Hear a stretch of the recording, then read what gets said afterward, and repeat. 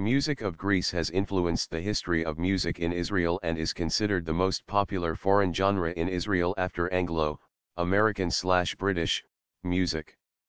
Israel is the top destination for Greek music concerts among Germany, the United Kingdom and Cyprus. Popular Greek singers who have performed in Israel include Eleftheria Arvanitaki, George Dalaras, Haris Alexiou, Glikria, and Nadasa Theodorodou.